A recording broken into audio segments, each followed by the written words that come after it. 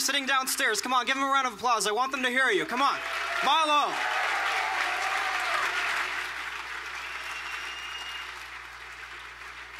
That's right.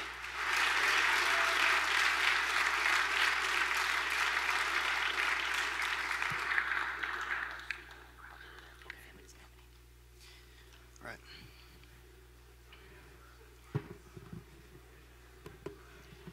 As the editor-in-chief of the Michigan Review for the 2015 to 2016 academic year, I say on behalf of all of us at the paper, as well as those on campus and around the country that have been moved by our stories these past 2 years, that we are but obliged to you all for your support. Thank you. The Michigan Review has been a beacon for individualism and traditional values in Ann Arbor since its founding in 1982. We do not pretend to fight the established newspaper on campus, the Michigan Daily. I worked with them for 2 years. I have tremendous respect for them. However, we also do not have any illusions about the blindly progressive culture that has long been Ann Arbor's trademark. The city is known affectionately as 26 square miles surrounded by reality. We, as a paper, see an imperative in challenging the intellectual complacency we find around us, constantly urging our payers to seek a higher truth. As such, the paper has developed a reputation over the years as the voice of the counterculture. In the 80s, the paper was famously burned on the steps of the Michigan Union. When it took a stand against the enforcement of political correctness being enacted at the time by the administration, the American Civil Liberties Union later took the side of the Review. We seek to show that diversity is not, as the cultural Marxist agenda on campuses tells us, about the skin color or other contingent labels. Rather, true diversity in the academy is in ideas.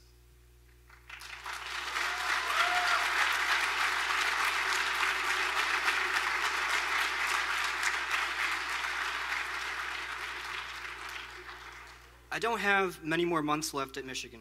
In my few years here, I have gotten close to professors and friends who have encouraged me to question every one of my assumptions in religion, politics, evolutionary biology, linguistics, literary theory, colonial theory, human nature, human rights. We have marvelous professors here. To learn things only to unlearn them. I owe the way I think to these few people.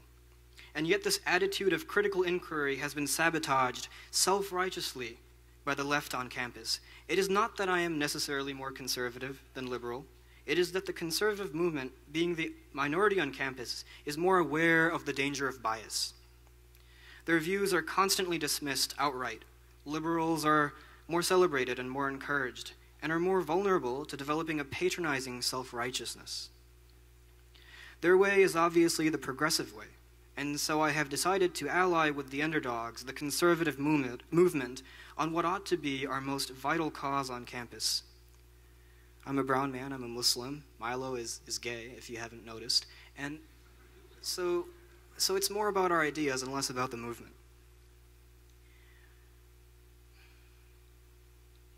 So I have decided to ally with the underdogs, the conservative movement, on what ought to be our most vital cause on campus, the reason we are here, and that is the unabashed assailment of our assumptions to come to ever more informed understandings. We host our debate today in this endeavor. We will question what no one else will dare question.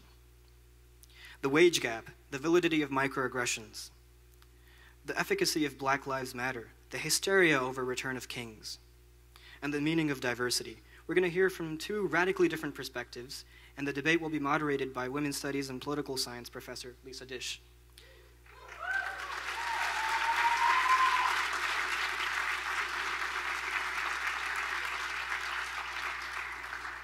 In the course of my own often public and often reckless journey, if I have shaken along with myself only a few people to question more rigorously, I have succeeded. On behalf of the Michigan Review and on behalf of the University of Michigan, for God and country, I'm yours. I'd like to welcome up my executive editor, Hunter Swager.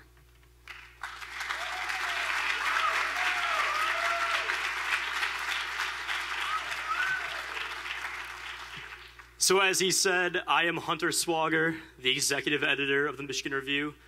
You may know me as the guy depicted in that god-awful Michigan Daily cartoon from a few weeks ago. The one that referred to me as literally every worst part of the internet in real life. in literally the least funny comic to ever hit the internet in life. You may also know me from that lighthearted little promotional video we put out a few weeks ago titled, Would You Rather Your Child Had Feminism or Cancer?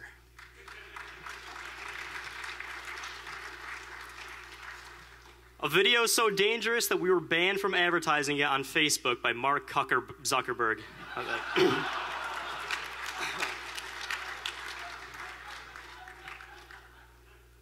But it is exactly this style of outrageous humor that our two guests tonight have become world famous for. And their instinct for absurdity is not just confined to the public sphere, not just confined to Twitter. A week ago, I emailed both Milo and Julie and asked them if they had any special requests for tonight's debate. Mr. Yiannopoulos responded, 50 white doves to be released on my entry into the lecture hall. A bottle of Krug Rosé, a bowl of M&Ms with all the brown ones removed, and 10 Panamanian rent boys. Mrs. Bindel replied, a clean pair of extra-large dungarees, a copy of The Well of Loneliness, and a severed penis in a glass jar.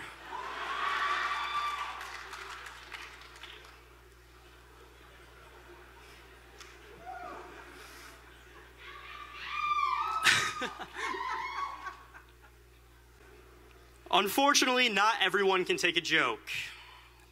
And these two have made enemies through their journeys in the plenty, which is why I've been instructed to read the following.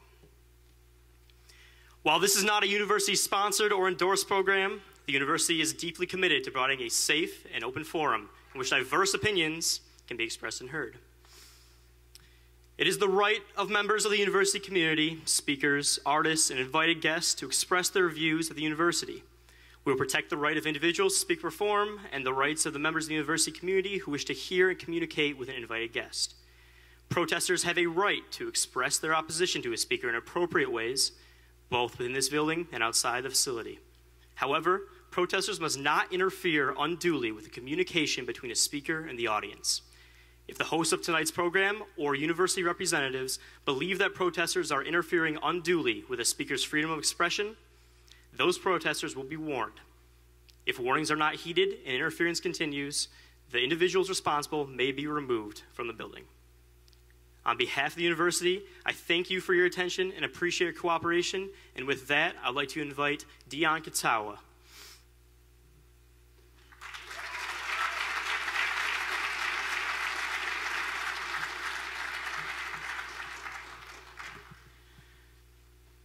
Hello and welcome to this evening's debate. My name is Dion Kathawa and I'm the politics editor for the Michigan Review. First, I would like to thank Mr. Yiannopoulos and Ms. Bindel, Milo and Julie for joining us, and to Professor Lisa Dish for moderating. I would also like to thank those who helped to make this debate possible. The Intercollegiate Studies Institute, the Collegiate Network, the University of Michigan chapter of the Young Americans for Freedom, the University of Michigan chapter of the Young Americans for Liberty, the Central Student Government, the LSA Student Government, and several other private donors. The University of Michigan is home to the victors, the leaders and best. We are once again demonstrating this long-standing commitment to greatness by triumphing where numerous other American and UK-based institutions have failed. We got Milo and Julie. This tradition of excellence allows for events like this debate, which will shatter to bits the dangerous and silly idea that so-called harmful opinions and speech need to be silenced, censored, and repressed. They are essential to the mission of this university. And so it is my distinct honor to welcome as the moderator, Professor Lisa Dish.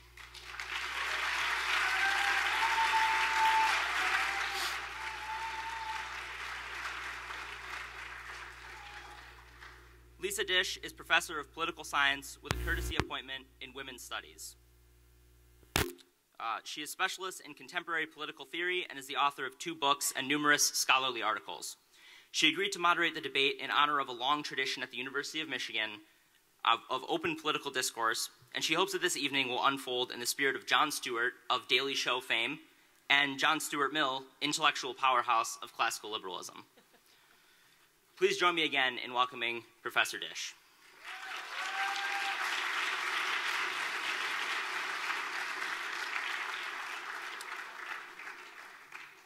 Before I introduce the speakers, I first want to outline the format of this debate.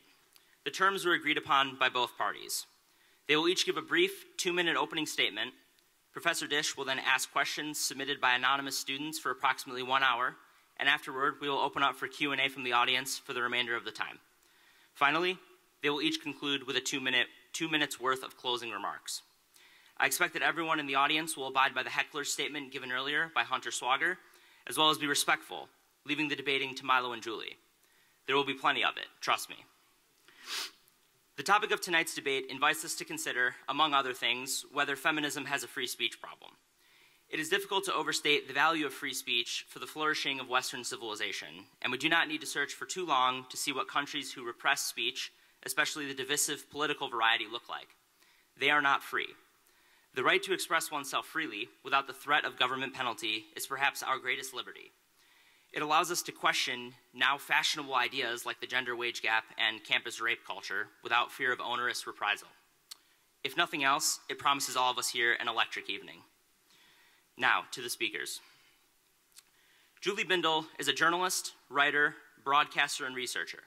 She has been active in the global campaign to end violence toward women and children since 1979 and has written extensively on rape, domestic violence, sexually motivated murder, prostitution and trafficking, child sexual exploitation, stalking, and the rise of religious fundamentalism and its harm to women and girls. She writes for The Guardian and appears regularly on the BBC and Sky News. She was visiting journalist at Brunel University from 2013 to 2014 and is now visiting researcher at Lincoln University. And if you'll direct your attention to the rear of the ballroom, you can join me in welcoming Julie here tonight. I make my mark and fight for tomorrow. Finally, I've got something I can raise my voice for. Fire, tell them who you really want. Fire, you'll get yours and I'll get mine. Proud, I'm proud to be, proud to see. They say proud, proud to be, I'm proud to be. They say to me. Oh, you got to tell me.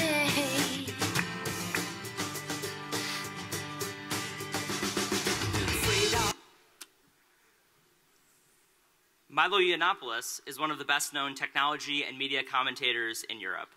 He is associate editor of the London office of Breitbart. Milo has been called a rising star of the right by The Spectator, the pit bull of tech media in a profile by The Observer, digital media's Citizen Kane by Forbes magazine, and was dubbed the ultimate troll by Fusion. He refers to himself on his Twitter account as the most fabulous supervillain on the internet. Once again, please join me in welcoming to Ann Arbor, Milo Yiannopoulos. Hi, we're your weather girl. And have we got news for you? You better listen. Get ready, all your lonely girls, and leave those umbrellas at home. All right. It's rising. I'm just getting low. How low, girl? According to all sources. What sources now? And so, ladies and gentlemen, without further delay, and with the first opening statement coming from Julie Bindel, please join me in welcoming again Julie Bindel and Milo Yiannopoulos.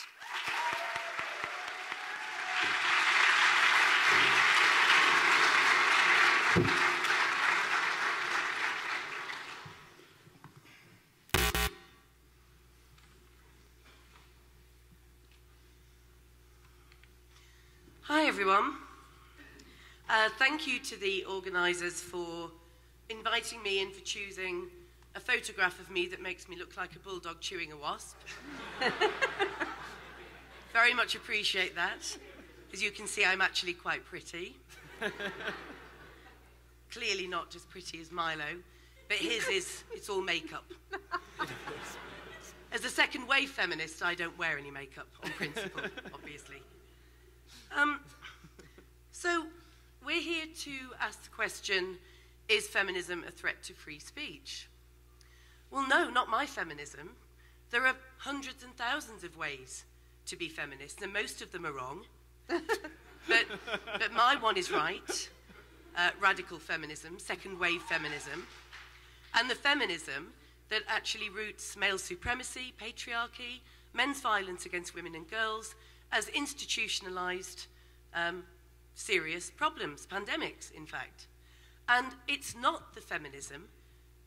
My feminism does not subscribe to the fun feminism, those who capitulate to men because they know that it might help them rise quicker up the ranks, to get to the glass ceiling, which, quite frankly, I give no fucks about at all, caring more about the women at the bottom. The kind of fun feminism where they blame feminists like me for naming men's violence as the problem, and the kind of so-called feminism that defends Islamofascists over socialist, feminist activists like Mariam Namazi, who is an Iranian political exile, who went to speak at one of the London universities recently, who was screamed at, threatened, and shouted down by the Islamic Society, the chair of which was a man who has come out with the most horrific views on women, on gay people, etc. I'm sure you know the kind of thing.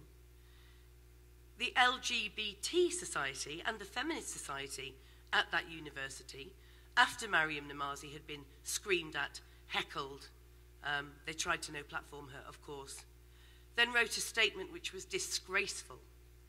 Both of them did. 2 statements saying, we support the Islamic Society over Mariam Namazi. They are obviously major bell ends. Do you know what a bell end is here? Okay, bell end is the end of a penis. And we use it as a slur in my country. And I'm aware that it's obviously Islamophobic and anti-Semitic to speak of a penis that may or may not be circumcised without first putting that caveat in. Okay, so to briefly talk about my own no-platforming history, I was the very first non-fascist to be no-platformed by the utter bellendery of the National Union of Students, which really all of their administration are so stupid that if they had any fewer brain cells in their head, you'd have to water them twice a day.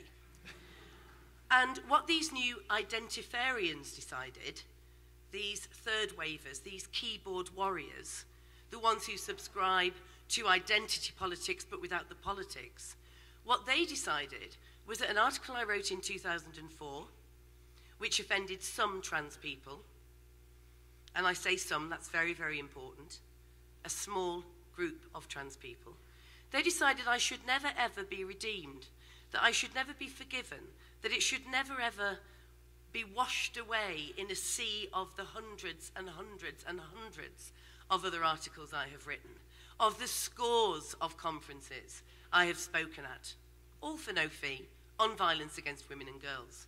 All my 35 years of unpaid activism disappeared because I was suddenly a vicious transphobe. Now, forget the fact that the activism that I do and many of my feminist colleagues and others on the left who are real social progressives actually prevents real violence to real people, like can save lives. They decided that if they just, I don't know, get out of bed, having had a quick wank, not had a wash, go along and no-platform me because they're stopping a vicious transphobe who causes violence towards trans women on campus, their job is done. You see, all these privileged little dickheads have to do is sit there, click, click, click, click, click. She's vicious, she's violent, she causes the death of trans women. And then they realise that actually, I do have quite a reputation. I get invited to universities all over where I don't get no-platformed. I have loads of work. I've got a public profile. So they decided they had to throw Islamophobic into the mix because I, along with many of my Muslim-born feminist sisters and colleagues, say that the veil is the symbol of women's oppression. That's all. I'm Islamophobic. It's taking away the agency, blah, blah, blah. And then, really scratching around, they decide I'm biphobic. Because I wrote a tongue-in-cheek article saying, what on earth is the point of bisexuality and what oppression do they ever face? I am also polyamory phobic. Because I said, and this is true, actually, radical feminists really like sex. in the 80s, in the 70s and 80s, we were all non-monogamous. You now call it polyamorous, which means that one man shags loads of women and they all put up with it. You know, we had lots of non-monogamous relationships. We were the ones that said, listen, you know, if you've never had an orgasm in your life because sex with your husband is really boring, just be a lesbian. The sex is much better. We know what a clitoris is. So I'm biphobic, transphobic, Islamophobic, polyamory-phobic. And I'm homophobic as well. And I have to say, I'm probably reaching my time, Chair, but I'm very proud of this. You know the whole trigger warning shtick? So when articles get sent round about me, it's trigger warning, transphobia, biphobia, Islamophobia, even though I've written about the rape conviction rate in the UK and how we should make sure that more rapists are convicted. They now just actually send it out just saying, trigger warning, Julie Bindel. I am my own trigger warning. And I consider it an absolute honour, and there are now more of me that are no platformed. But to come back to the question that this debate is going to look at, is feminism a threat to free speech? Absolutely not.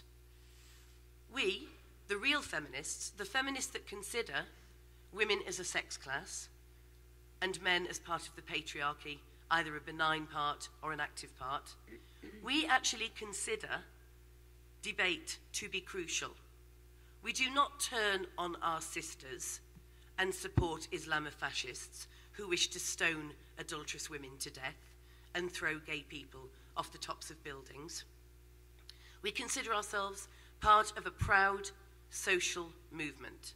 So feminism is a friend to free speech.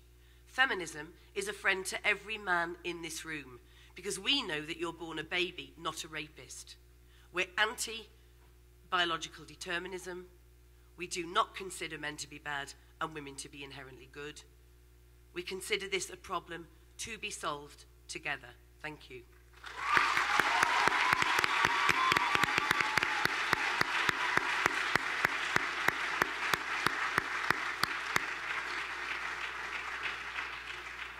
You can see why I like her, can't you? She is, in fact, one of the very few feminists who I wouldn't mind sitting next to at dinner. Sort of Christina Hoff Sommers and you, that's about it. I have to ask for a correction to my introduction because I was introduced as associate editor of Breitbart, but I've had a promotion since then. Thank you. I was invited today to debate a feminist I admire. Somebody who has fought for years for women and children's rights, somebody I think is an intellectual powerhouse, and who I was excited to speak with. She wasn't available, so thank you to... The old jokes are always the best. I know. I'm just kidding. You know I love you. So, no, in all seriousness, Julie is one of the good feminists. And the fun thing about this is that we're having a debate at all. The existence of this debate sort of is the answer to the question. Some of you will know that Julie and I were both banned. She was banned first, the bitch. I get very upset about this. I'm so much more offensive than you. I mean, it's literally my job to annoy people. I'm sitting on Twitter all day being as offensive as possible, and you get banned first for a 10-year-old article. 12-year-old article. Well, this is because the modern social justice movement, like all cults, hates apostates. And of course, Julie, as a feminist who's gone off reservation, well, what actually happened is she stayed the same and feminism changed, which is what I'm going to move on to in a moment to explain to you why, of course, feminism does pose a risk to free speech. Feminism moved on and sort of left Julie behind. She's now become one of the bad guys, and she has the much more fun job of showing up for debates when normal feminists won't. Now, it's perfectly reasonable for Julie to reject the brand of feminism that we're going to be talking a lot about today, and she's right when she calls them bellends. They are. She's right, and we're going to call them all sorts of other names in the next 2 hours. But unfortunately, Julie, feminism has moved on from you. There are plenty more like me, trust me. Well, and not just my age. There are younger women who are identifying as radical feminist and calling the third wave fun feminist identitarians total bellends. Well, I think the problem has been that the particular modern brand of feminism, the feminism that has a problem with free speech, that doesn't like debates, that banned both of us. The title of the debate was, does feminism have a problem with free speech? And they banned both sides of the debate. They don't even want the discussion to be had. It's not even like ban the bad guy, which was her somehow. It was ban both of you.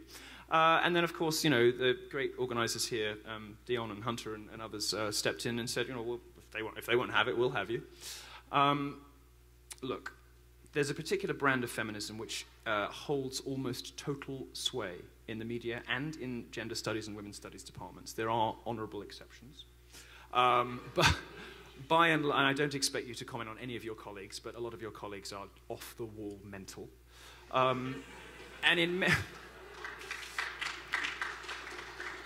We're in a situation now where students can go to university, they come out dumber than when they went in. They are infantilized by safe space and trigger warning culture. The idea that interrogating a new idea, coming into contact with a school of thought or a person that doesn't conform to your prejudices is somehow problematic, that it gives rise to trauma.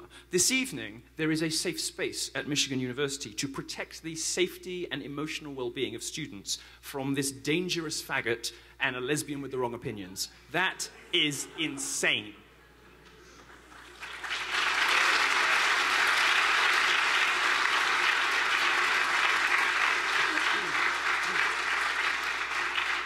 And the worst bit of this is that universities have started to go along with it.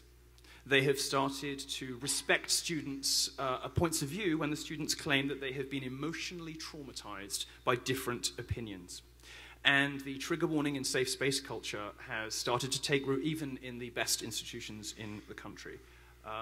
My view on this is that anybody who asks for a safe space or a trigger warning should be immediately expelled. They have demonstrated... They have demonstrated that they are incapable of meeting the requirements of their course. Why are you here?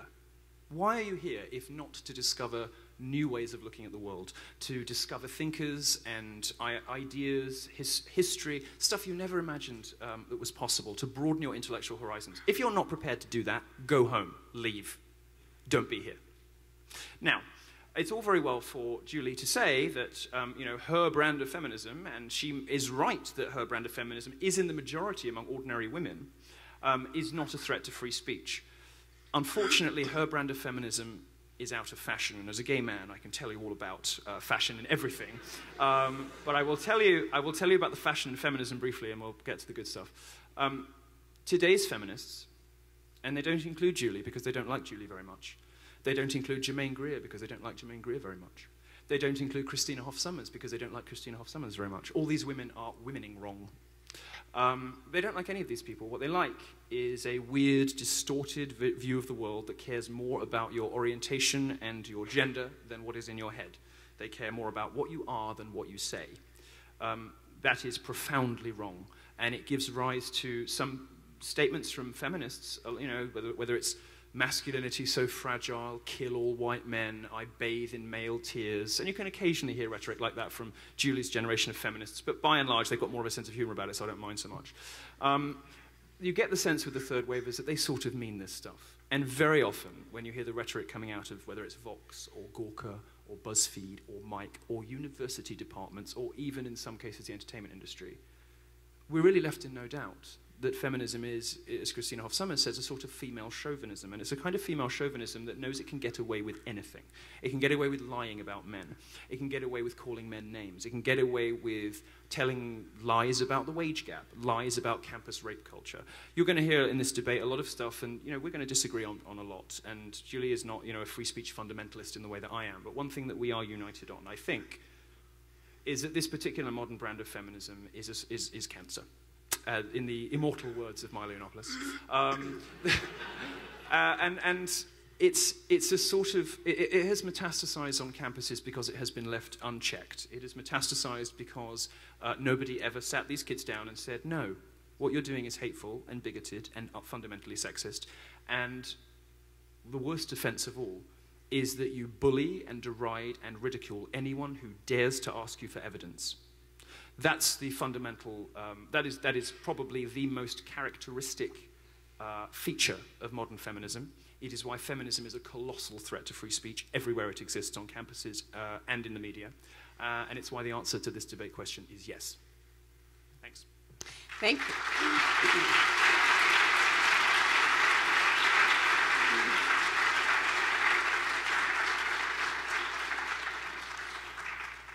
Well, since you raised it, we'll start with a question about the wage gap. So currently in the US, a woman makes on average 79 cents for every dollar the man makes. Now that's the average. That's the average. It's not even the average. See? The interesting thing is that pay is close to equal right after you graduate from college among college-educated men and women. That gap widens when men and women hit their mid-30s, which is when people start having kids. So how should we think about this wage gap? Should we put it down to personal choices, or does sex discrimination play a role? Let's give it to you, Julie. I mean, I have to say, I find the whole discussion about the pay gap so boring. Not because I don't care. As I say, I care about women at the bottom. I do not care about the glass ceiling.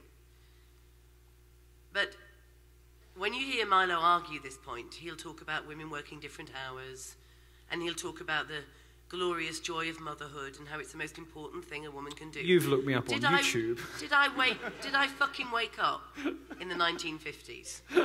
Right? No, we were on the same program and I was in the green room and I just couldn't believe what I was hearing. Now, of course, I'm not going to use any statistics tonight because everybody can come back and make up their own research, which Milo does on a regular basis. But you say, Milo, that there is no credible economist who has ever taken seriously the issue of a pay gap. And you also say, don't you, that because women are in different jobs, it's not comparing like with like, that women work different hours because they choose different lifestyles, they want to be home with their family.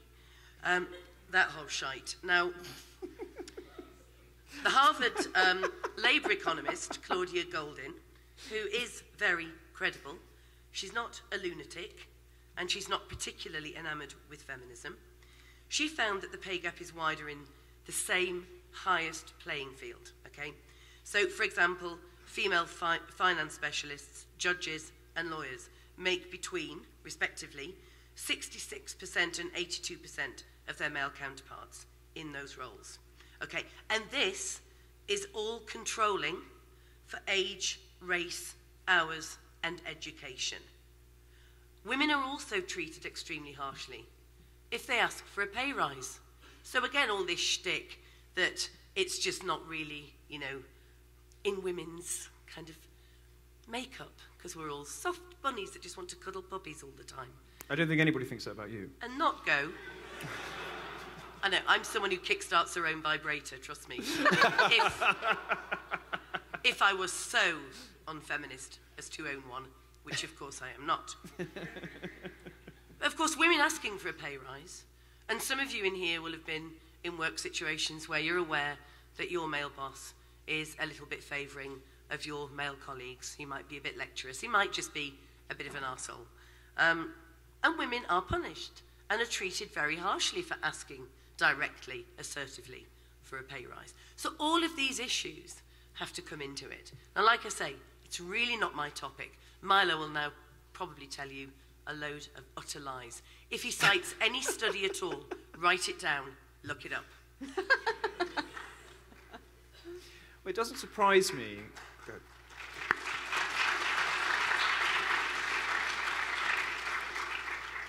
It doesn't surprise me to hear a lesbian skeptical about family values.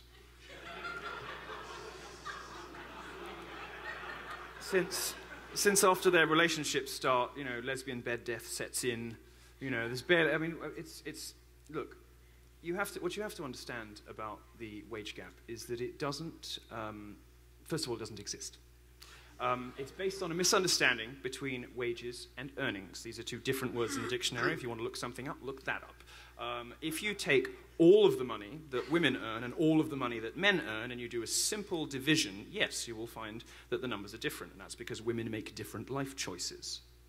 If, however, you start to drill down to pay, you discover that if there is a wage gap at all, it is in favor not of men, but of women under the age of 30, at least in America.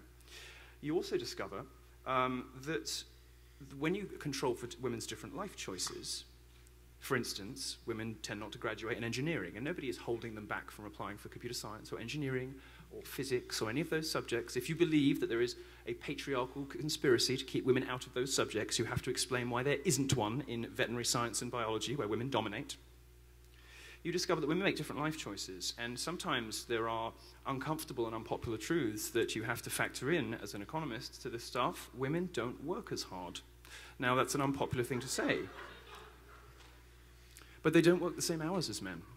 They take longer holidays, whether or not they've had babies. And, of course, they have children. And I, as a compassionate person, don't mind building in some things into the tax system and into the way the government works to accommodate that and to reward women for doing, for performing the essential function of our species.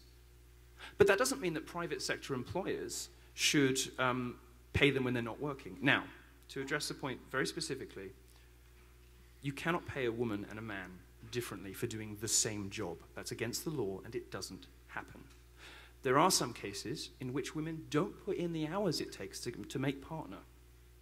And when you get to those higher professions, which Julie says she doesn't care about, but she will invoke to win an argument, when you get to those higher levels of employment, sometimes women just don't want to do the 80-hour weeks that men do. Now, part of that is probably biologically rooted. Julie doesn't like biological arguments, but there is very clear evidence that, from the evidence of our bodies, but also brain science, that men and women are different in quite significant cognitive ways. But there's also evidence that even in the most enlightened and equal societies, women stubbornly refuse to make the choices that feminists would like them to. For instance, if you look into emerging economies, you discover that the split between men and women in subjects that lead to very high-paying jobs, whether it's physics or computer science or maths, it's pretty equal in many cases, because those women don't have much of a choice but to just do it, get on with it, and make a living. When you look at societies that are famed for their feminist credentials, that are the most equal places in the world, Sweden, Norway, the West generally, frankly, you discover that a gap opens up, and women stop choosing to do certain subjects when they have the full range of options available to them. And what you discover is something counterintuitive, and it's that when women are more free to make decisions, when women have more options available to them, more money, and better access to the institutions, to education, to the workplace, and they have great access to the workplace. They have better access to the workplace than many men. 2015 Cornell study, yeah, you can look it up, shows that women have a 2-to-1 advantage over men going for jobs, academic jobs in the STEM field. Please do look it up. You discover that women just won't make the choices feminists would like them to. And they don't make those choices because, yeah, unlike radical lesbian feminists, some women want a family and children.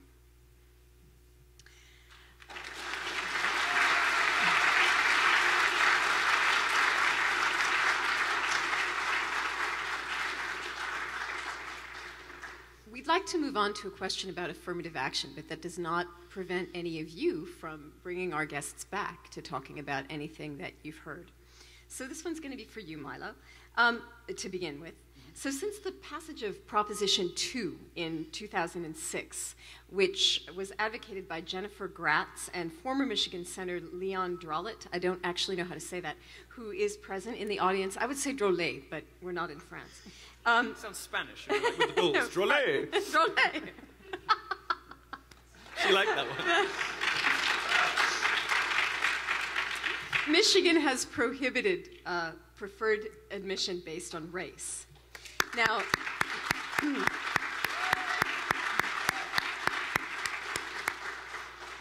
the enrollment, however, of black students has dropped by a third since then to 4.6% of the first-year class in 2012, which is down from nearly 7% in 2008.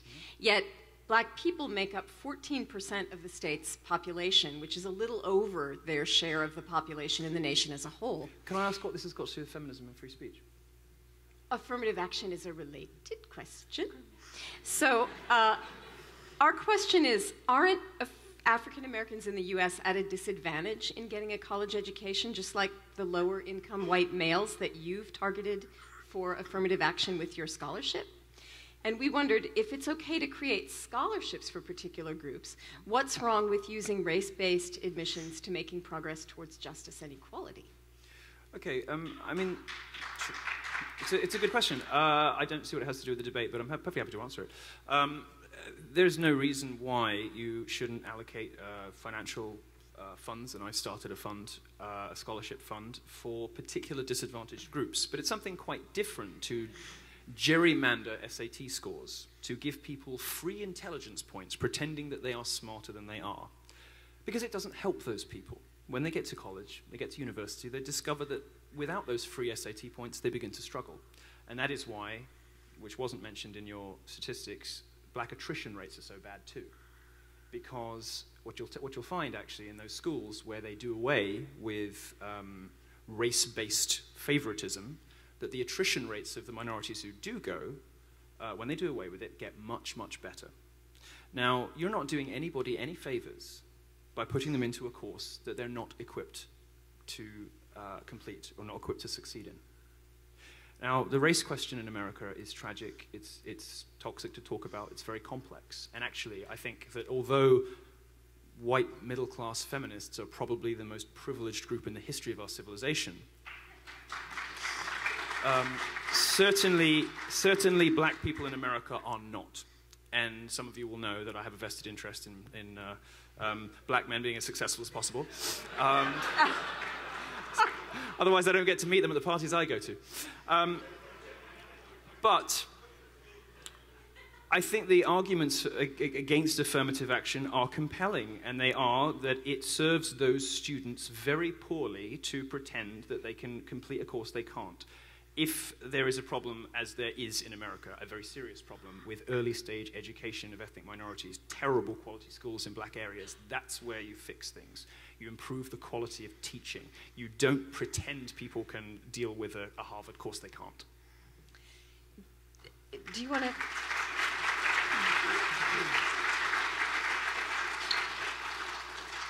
Well, we're talking about a university course, aren't we? Milo, not many people get to Harvard. I am from a very working class background and left school early and went to a really shit school and pretty much had no education. And when I was in my 20s, I had an opportunity to go on something called an access course, which is for disadvantaged people who need to sidestep the formal ways of getting into university, which in my country is something called, you have to do a group of A-levels, you have to get particular marks, you have to sit exams. I didn't do any of that. I left school with nothing. Now, I'm really bright, and I would have been left on the scrap heap had I not had this opportunity to go and do this particular degree. Now, I see this is exactly the same as African American people who are dropped out of the system. My family were just seen as not worthy of going to university. My brothers weren't, I wasn't, because of our background. So we were left to one side, and the privileged kids were nurtured through those A-level exams into universities where they felt terribly comfortable. Now, there's no difference for me with African American people being actually given scholarships because they're keen to go to university, they're keen to have higher education. I don't know if Milo actually said that these African American people who are helped in the way that I was in my 20s are stupid, but it sounded a little bit like that to me. No. I don't think that African American people who are given a helping hand to get to university are stupid or have a low IQ. I think that they've been socially disadvantaged. Now, the other thing about quotas, every single proper feminist I know hates them. We hate affirmative action. We hate that whole positive discrimination stuff. And I'll tell you why we hate it. Because we've had to do it. And why have we had to subscribe to it? Reluctantly, with a bad taste in our mouths? Because hundreds of years of women, for example in the workplace, forget education, of women being passed over for promotion or even for hiring by male bosses who want to hire somebody in their own image. all of that discrimination, the sexual harassment, the punishment when you take any time out to have a child and then go immediately back and work even harder. We needed to do something to break this patriarchal tyranny of the workplace, of the education system, etc. And I want to see the back of it, but we'll only do that when people in education and women in employment have mentors in their image where they are not discriminated against because the man wants to hire his friend. So that's what I want to say about that. I don't like it, but we had to do it.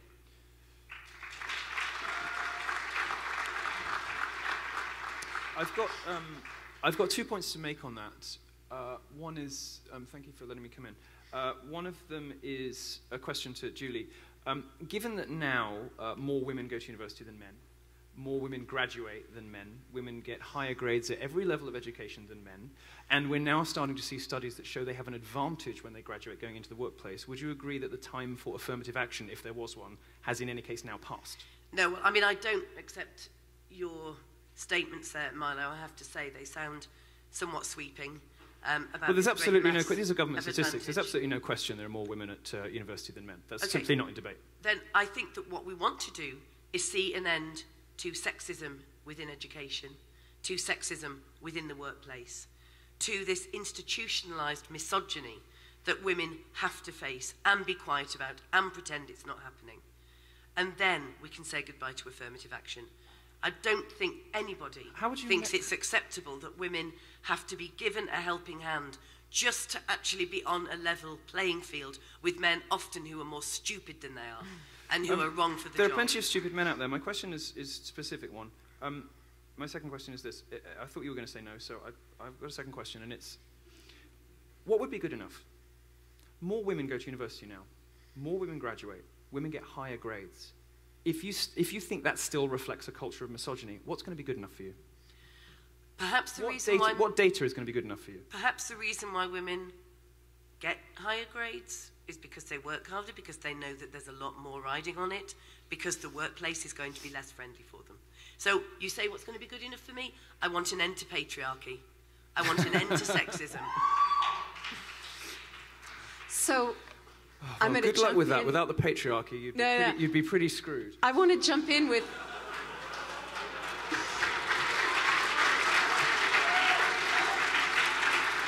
Patriarchy, of course, if it exists, paying way more into the system than women do. Women take way more out of the system because they get sick more, they live longer, they have babies. I'm perfectly happy to subsidize well, not your pregnancy, but perfectly happy to subsidize other people's pregnancy, but that is the gift of the patriarchy. The internet on which feminists operate, an invention of men. Men got us to the moon, men get us to the, all of these things, all of the things from which women now benefit, all products of the patriarchy. I think you're right. It was, after all, Al Gore who invented the internet, right? Exactly, yes. Exactly. Biggest patriarch going. And, let me just... you talk about the patriarchy, what very often is not spoken about when this is sort of gets waved through by feminists as though it's a sort of, as though it's a given. It's not a given. There are respects in which men have pushed forward civilization in ways that women haven't. But there is also, just as there is, and I agree with you that there is, an ugly underclass of women who suffer, there is an ugly underclass of men who suffer.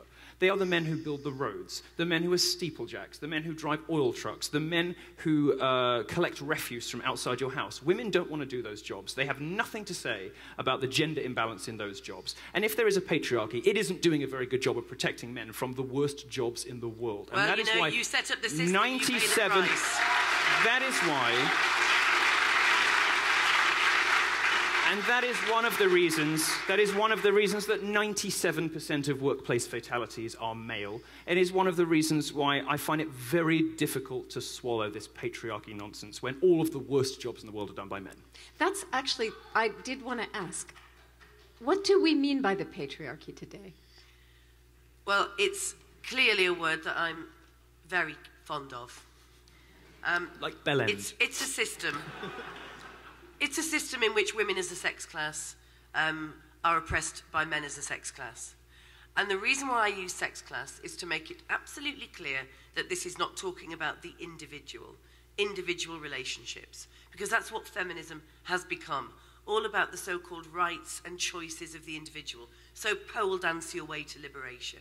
Hey, you're criticising the sex industry, you're whorephobic. The sex industry's great. We choose it. It's agency. This is what feminism gave me.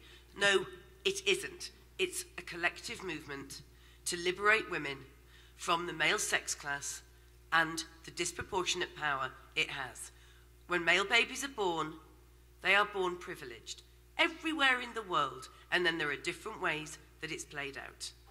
So when a male baby is born, it's instantly more privileged. Okay? It's very difficult to believe that, is what I mean by patriarchy. When you think that, 1 in 7 American boys is whacked on Adderall or Ritalin because he's held up to female behavior standards in schools, when you consider, the structural imbalance. I mean, I'm not a men's rights activist. I don't want to start getting on the kind of, But you're quoting all of their Well, because they're right.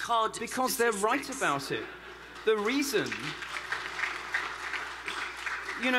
I don't particularly like some of the rhetoric that comes out of the men's rights movement, but they do have a point when they say women have been telling us for 30 years to treat them just like they treat men. Well, taunting is how men bond, and if some of the rhetoric from the men's rights movement is unpleasant, it's because they're just saying, all right, if you want us to treat you like we treat our mates, we will.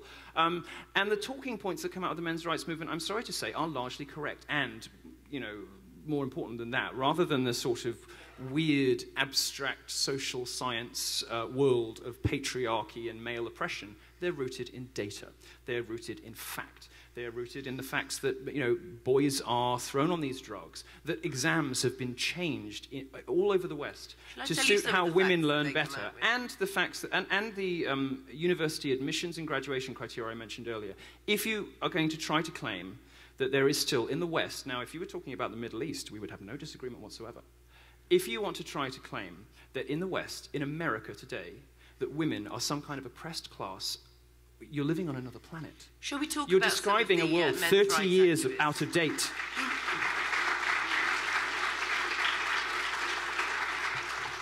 Should we talk about some of the men's rights activists' data that they put out?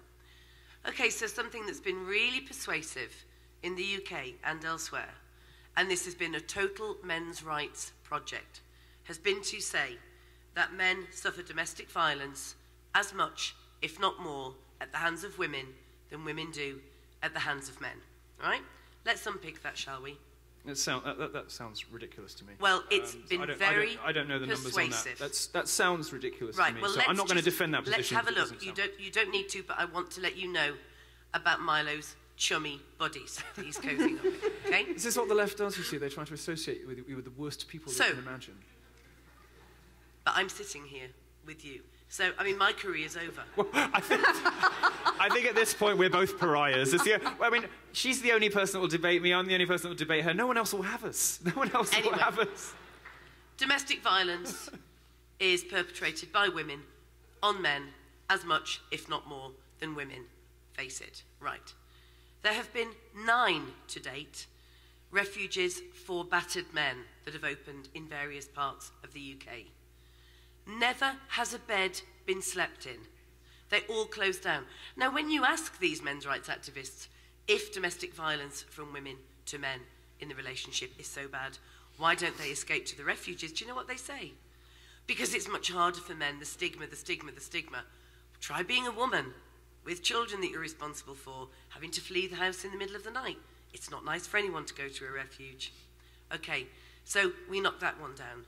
Then they say, but look, the British Crime Survey says men have ticked, yes, I've suffered domestic violence. When you look at the categories, do you know what they said? Special snowflakes. They said that they were being nagged. It was verbal abuse.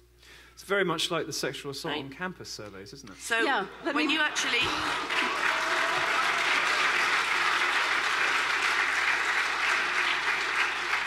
So when you look at this, when you look at the lies that are peddled as fact and truth, you also have to look at the morgues, the mortuaries. Because, of course, men don't die as a result of domestic violence. Maybe 1 a year where she has perpetrated domestic violence on him, and she has throughout their relationship. If that. Maybe 1 a year, if that. 2 women every week in England and Wales die as a result of domestic violence from men. And half of them die after they've left their husband or they threaten to leave their male partner. Okay? So where are the dead bodies of the men in the morgues if this is such a problem for them? So this is the type of rubbish that you will hear all the time. And I'm absolutely in no doubt that it'll be the same guff about how rape never happens on campus. We'd like to actually pose a question about that. Can I just come back very briefly on that? I want to, because it's actually getting late, and we want to ask you a question that will let you talk about this. So, you, Milo, have compared rape culture to Harry Potter. Both fantasy. Yes. Now, as Julie notes, you do have evidence to back up your claims. She doesn't like it. She claims that it's fake. She asked you to look it up. It's I not hope fake. You do look it up. It's not fake. I've looked it up. It's a 2014 study by the Department of Justice. But that study, you know it, that study based its statistics on acts of sexual assault that were reported to the police. Yes. Now, a 2015 campus climate study by the University of Michigan found that although 11.4% of the students who were surveyed, and that included men and women, said that they had been kissed, groped, or penetrated without their permission, only 3.9% of those report those experiences to an authority. So that's an interesting and significant disparity. It seems like we have a situation where unwanted contact happens, where people know that it goes on, and people know that few people would be likely to report it as a crime. What's wrong with calling this a culture of sexual assault? Isn't that what a culture is, a set of norms and expectations that you don't have to speak about? Sure. Well, a couple of things to say on that. The first is that rape rates have been going down for 30 years in the West everywhere. And the second is that the left has a problem with all kinds of bigotry and sexual violence, racial violence. They have a supply and demand problem. There are a lot of feminists, and there aren't enough rapes to go around. There are a lot of race hustlers, I thought you argued and there isn't enough feminists. racism to go around. There are a lot of gay rights activists. There isn't enough homophobia to go around. So what they have to do is they have a couple of strategies. Either you look harder. So in the case of homophobia, you've got scores of journalists calling every pizzeria in the Midwest, desperate to find somebody who says, no, I'd rather not do a lesbian wedding. Yeah, there, guys, we've got one, we've got bigots at last. And then the whole left will all write about this one case. I'm not so one there's a of supply and those demand problem. The journalists, other way to do it, no, you're not. The other way to do it is to widen the definition of the thing you're looking for. Now, you said a moment ago that unwanted sexual conduct, which included kissing, only, 3.9%. You said people will be not really willing to report that. Not willing to report an unwanted kiss? Well, thank God, the police would never have anything else to do. When you widen the definition of sexual assault, and you use that widened definition, which encompasses ordinary human sexuality, the confusion and fumbling and exploration that is part of growing into your sexual identity at university, and you call all of that sexual assault, which most of the conduct guides and behavior standards guides at universities these days do that. They do. They criminalize ordinary human sexual behavior. And then they, by broadening the definition. When you do that, and then you use it to suggest that it is indicative of some kind of pervasive rape culture, you're making two mistakes. One is you are including things like unwanted kisses. Well, I'm sorry, but I mean, you better lock me up now. Two, you are suggesting that rape exists on a spectrum. You are suggesting that a culture of sexual frisson, who knows, unwanted kissing, how awful. You are suggesting that that somehow exists on a spectrum, the ultimate endpoint of which is rape. That's insane. That's not how rape works. No crime happens like that. It's just not how it works. Rape is a very specific, and Julie knows a lot about this. It's a horrific and specific crime, but it doesn't start with touching the elbow. And so, when you ask the question, is there a rape culture on campus? My only response can be, these campuses where women have been told for 30, 40 years, provided with every possible support network, more and more opening up all the time, encouraged to report the slightest infraction and to call it a microaggression. They have every service available to them now, and yet the rates of real rapes are still going down according to the Department of Justice statistics. The only thing that's really going up is this broadened definition, which is ultimately meaningless, which has criminalized, to use the word loosely, ordinary human sexual interaction. That's wrong. It does not reflect the way that human sexuality evolves, and it does a huge disservice to women, because it tells all women that they are victims of sexual violence just because somebody tried to kiss them or touch their boobs. Who cares? Earlier generations of women would have said, "Get your fucking hands off me." Today's women file a sexual assault claim.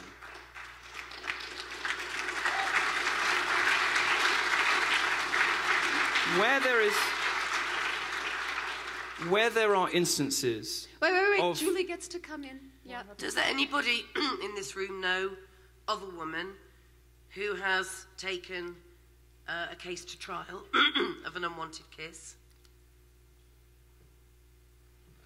Does anyone in this room know of a man who's been convicted of a sexual assault for an unwanted kiss? Nobody's suggesting this stuff goes to trial. What I'm saying I'm just wondering. What I'm saying. I'm just wondering. It doesn't get to criminal trial, partly because universities have been encouraged to sort this stuff out themselves. Okay, let me give you some facts here that I think most, if not all, of the women in the room and some of the men will know. The one thing that unites women everywhere in the world, there's only one thing, because we're, of course, different class backgrounds, different levels of education, different cultures, etc. But the one thing that unites us is the fear and reality of sexual violence. Now, we don't walk around needing smelling salts. We don't walk around, the majority of us, traumatized at the idea that if we go home drunk in a cab, that we'll be raped. But we do think about it, and we are brought up being told that it's our responsibility, and if we are raped, we are told it's our fault. Alcohol is the new short skirt.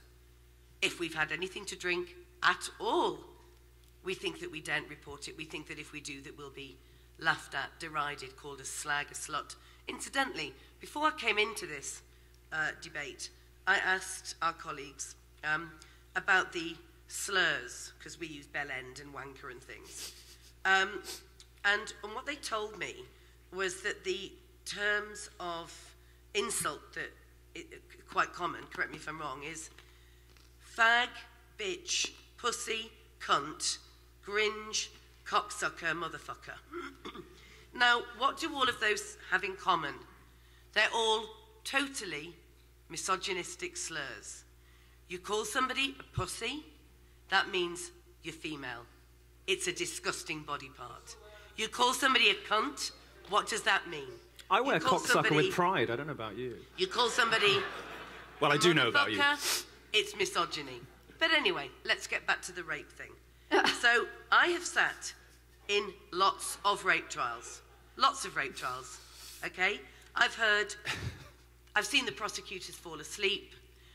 I've heard the defense barristers joke about the underwear that the complainant was wearing. I've heard judges say that a 3-year-old, in one case, was sexually promiscuous, okay? I've heard judges blame children and women for being sexually alluring when they were asleep, when some man raped them, right? So I don't think that it's that common. In fact, I know it is not. That women will decide, for a laugh, I'm going to actually report somebody for rape. Let me tell you about one rare conviction in the UK. Because actually one statistic I will give you, because it's watertight, is that 94% of all rapes that are reported in the UK, right, 94% do not end in a conviction. So are all of those 94% of women lying? You decide. Okay, so one conviction is of quite a famous footballer called Ched Evans. And he was actually convicted of raping a girl. That girl has had to change her identity 5 times because his supporters blamed her for ruining his career. So even when they are convicted on the rare occasions, it's still not rape. It's still not really rape. Okay? One of the first campaigns I got involved in was to criminalize rape within marriage. It is still legal to rape your wife in several countries around the world. We only passed that law in 1992, and this is in the UK, okay? So whatever's going on campus, I think is at least part a reaction to the fact that women have been disbelieved, have been blamed, have been denied justice, that there are men walking around who have raped several women. There are cases that have been studied by eminent academics where men have been acquitted 6, 7, 8, 9 times before they were finally convicted, and the jury couldn't know about their previous convictions when they were deliberating on the 10th rape, okay? So make your mind up. I think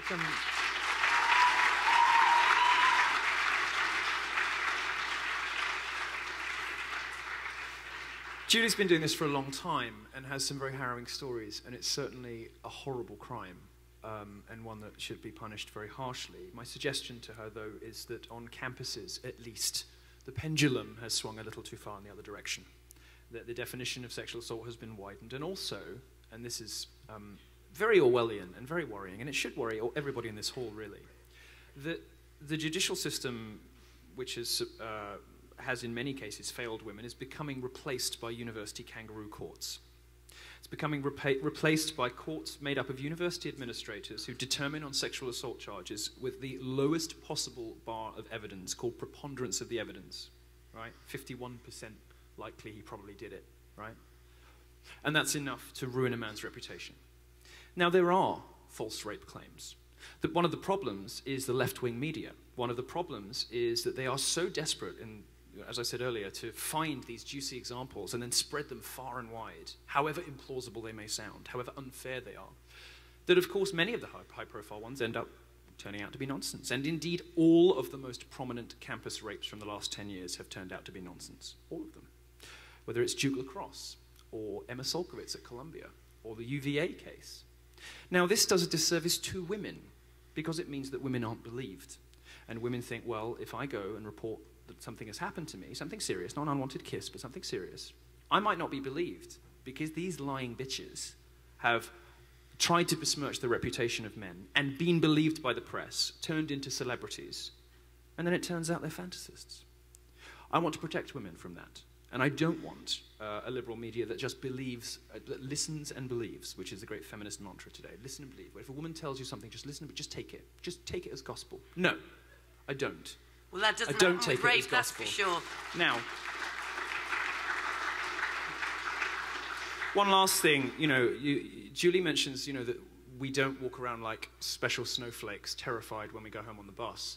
Well, many young girls are being taught to do precisely that. Now, on the one hand, perhaps they should, because the reality of male sexuality is that it is, or at least it can be at some times, dangerous. Now, that's part of what makes it exciting, certainly what I like about it.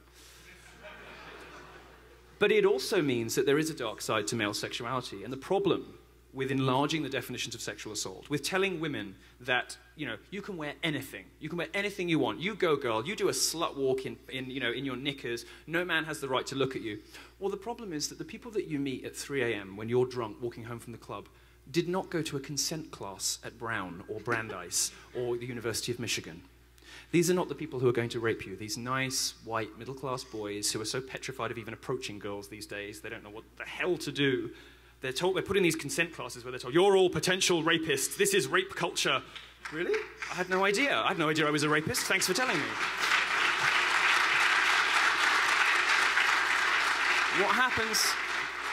What happens to women who are not adequately prepared for the real world because they have been told that somebody touching their boob is a hideous crime for which they must be punished? It's the worst thing that could possibly happen to you. Oh, God, sister, sister.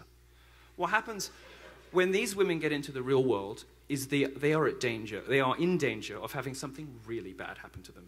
And that's why I object to the lie that is campus rape culture. Julie. Well, that's a very depressing indictment of male sexuality from Milo. No, I don't find it that at all. I think no, maybe you find it exciting, but I think that rape and sexual assault for women and girls isn't like a gay man wanting a little bit of frisson in the public toilets, Milo. So. Well, as we've discussed before, it's not fun unless there's the risk of an authority figure wandering in. Anyway. You know?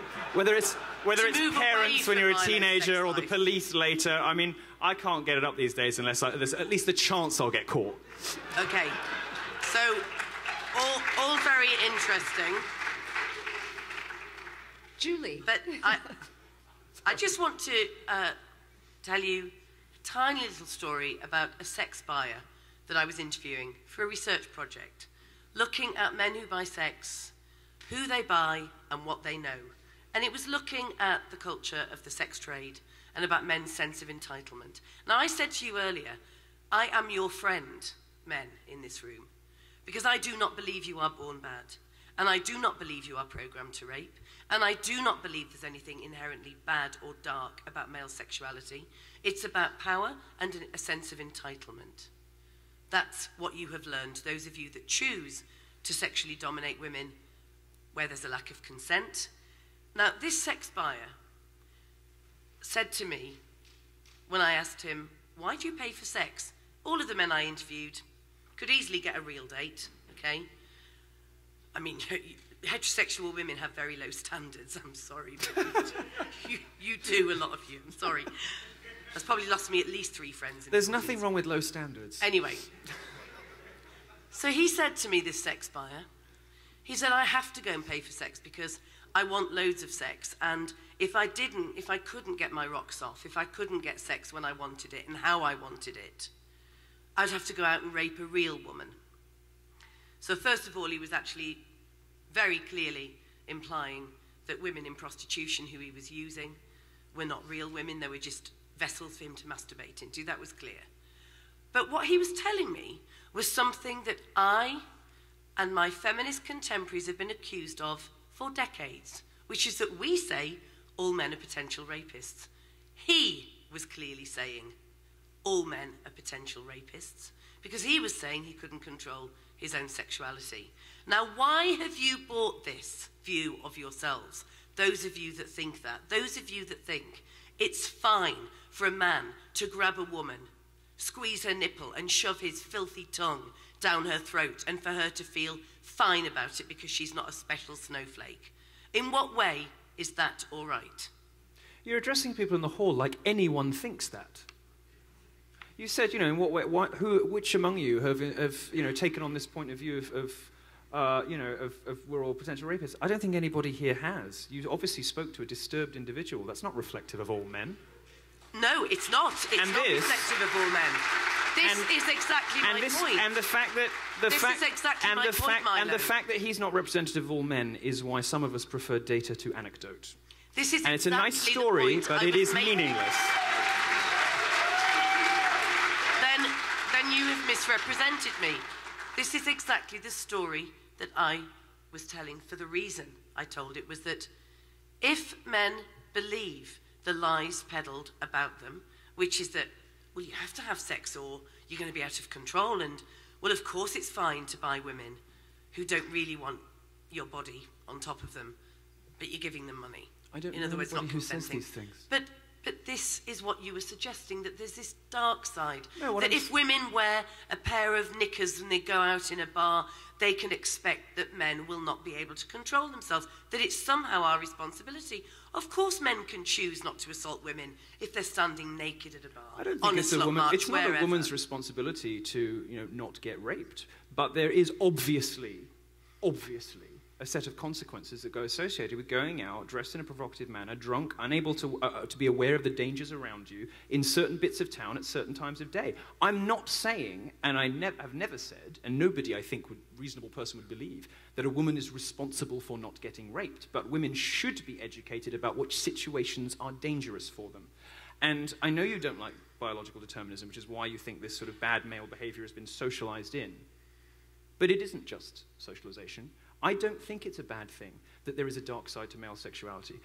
There is, yes, there is a dark side, but there's also a light side, and it's the side, or it's the competitive instinct in men that has meant that we invent everything, and that we, build the pyramids and have been to space and built the internet, and that men did pretty much all the cool stuff that's around you. It's the reason in part why that competitive instinct, that testosterone-fueled male instinct, in part, why men work harder and some of them get paid more. I'm going to ask one more question, Sure, because you I carry want on. you all to have a chance. And I'm going to ask it of Julie. So, Julie, I wondered if this would be a good moment to ask you to clarify what you had in mind when you said that men should be put in camps.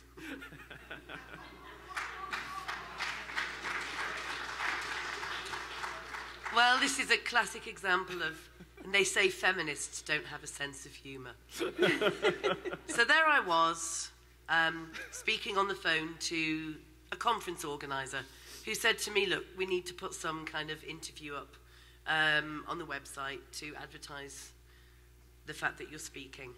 And she asked me a few things about, what do I think the problem is with men and violence and the like. And I said, look, if men don't start behaving themselves, stop beating women up, stop raping and sexually assaulting, if we can't see an end to those men that insist on sending their daughters to be married, age 15, if we can't see an end to the terrible harms that come because of patriarchy, then I think what we should do is set up a camp for them. And I had in my mind some kind of benign holiday camp, but with a fence around, so enclosed. And I said very clearly, because I'm a kind feminist, that they could have things like quad bikes and white vans. Archery on Wednesday afternoons. Yeah, and the lefties could have bicycles, and because they'd all be in there.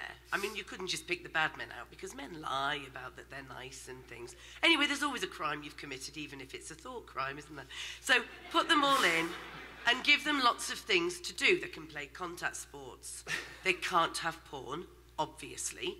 They can't have the internet, for obvious reason. But they can have television, although it will all be feminist television that they'll be viewing. And I said, the thing is that lots of women love men. I mean, there are men I love. But some women actually like having sex with men. And I had this in mind, because I'm a kind feminist, that these women could go in and take their sons out for the day, or the women could take their boyfriends out for a good shagging, and sisters could go and talk to their brothers, and but they could then take them back like a library book. So they'd have to be returned by a particular time. And that until they manage to sort themselves out, and feminists would be in there cooking vegan food for them, right? But I was with you until then. It sounded like a gay paradise until the vegan food.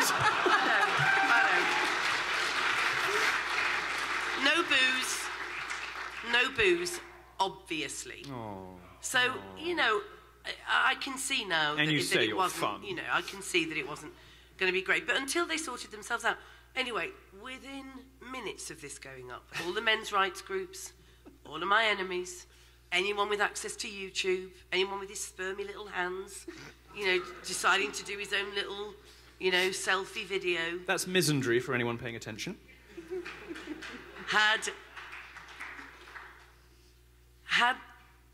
YouTube films up about how Julie Bindel wants to put all men in a Nazi concentration camp. Now, my partner's family, some of them are Holocaust survivors. I've heard their stories. I know quite a lot about anti-Semitism and the like. And I figured that I didn't realise that in Auschwitz and Dachau that they had quad bikes and that they could be taken out for the day and be cooked healthy vegetarian and vegan food. So I figured that they'd exaggerated very slightly. And then, of course, I remembered that I'm always compared to Hitler. It's never some mid-range dictator. It's never one of those that get forgotten. I mean, Pol Pot never gets a word in. Mugabe, it's always Hitler. And so there was a great kind of women's symbol within a swastika. And Julie Bindel wants to put men in Nazi concentration camps. You've identified a class you want to put in camps. It's a wonder people could compare you to Hitler. The point is that, as I say, I agree that the veganism is a human rights violation. But aside from that...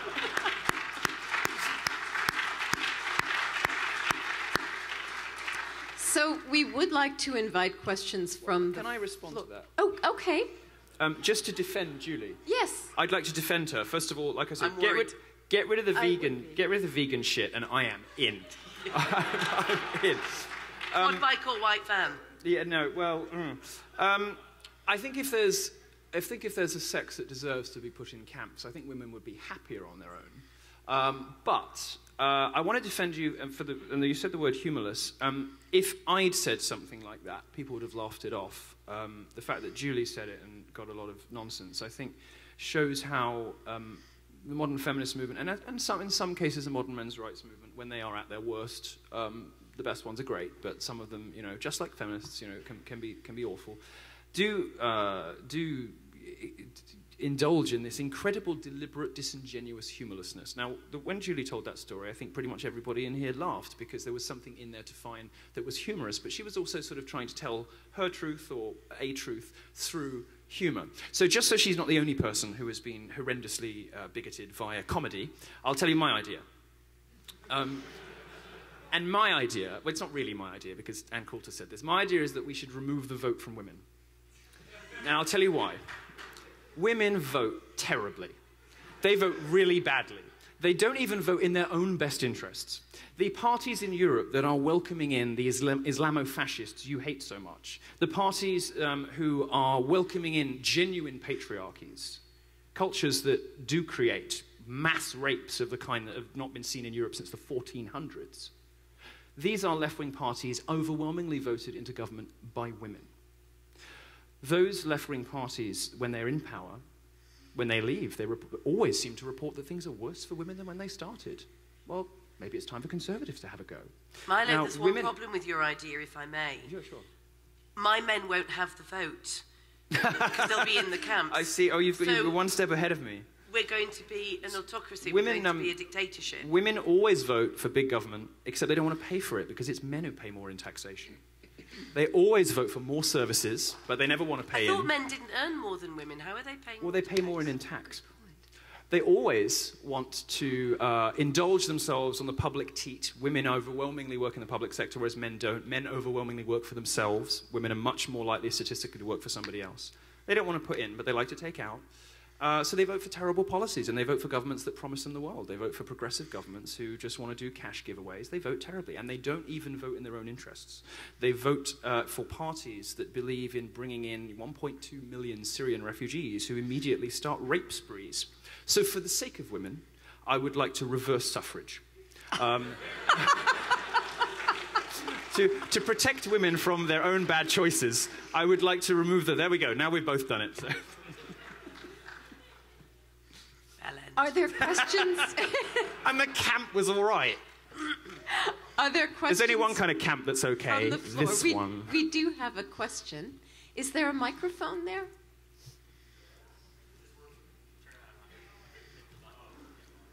Great. Great. Nope.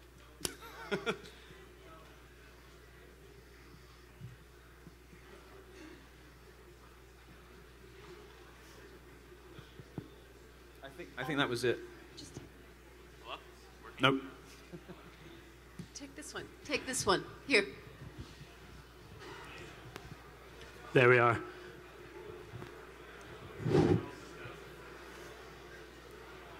We will do 10 minutes of question and answer. Oh, come on now. We can do more than that. How many do you want? Well, until we get tired. She'll get tired before I do. No, I'll just be desperate for a drink.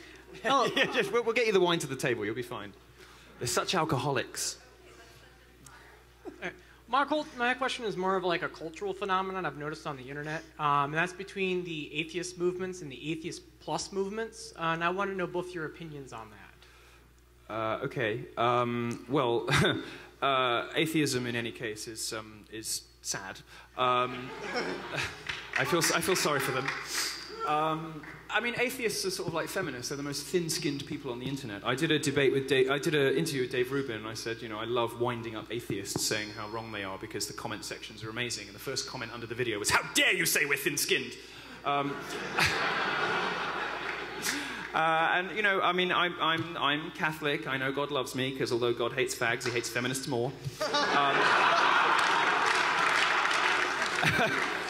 So the atheism movement really doesn't interest me that much, but I did enjoy watching it torn apart by social justice warriors. Well, I'm not an atheist, I'm a secularist. I despise all religion equally. But there are some that get away with doing very bad things because the left capitulates. And you can, you know, scream and shout about the Pope, which I do, and similarly with, you know, other, you know, Orthodox Christians. I mean, I went undercover to a conversion therapist to turn me straight. Didn't work. And I find that repellent, and I find Orthodox Judaism repellent. But unfortunately, many on the left will capitulate to radical Islam. So that's my feeling, my view on religion. And I do think that atheists actually have an awful lot of moral superiority, and I don't know where they get it from. They should be secularists. They're frightfully smug, and all they ever do is repeat the same 3 lines from that fucking Dawkins book. Let's take the next question. Okay, so both of you are gay, so I was wondering, It's a good start, sir. Carry on. Did you want a demonstration? No, thank you. No, thank you.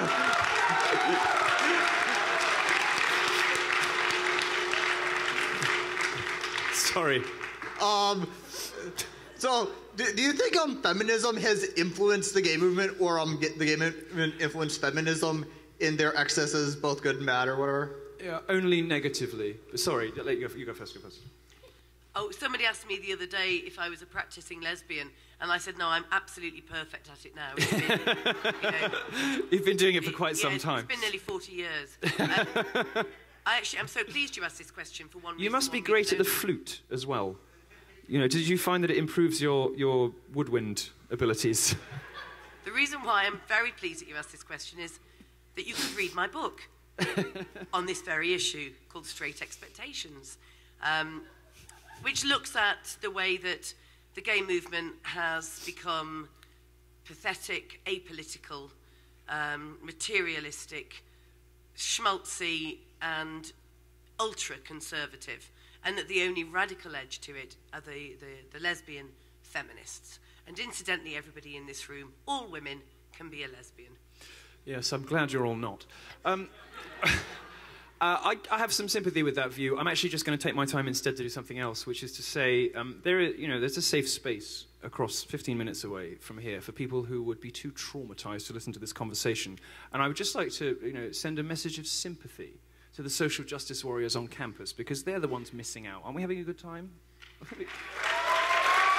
I mean, if anybody can explain to me what compromises student safety about the conversation we're having, I would love to know.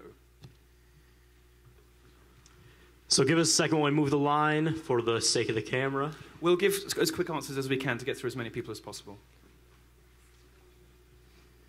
We've got a little more than can be accommodated, but we're going to be super, super quick. We'll try and do as many as we can.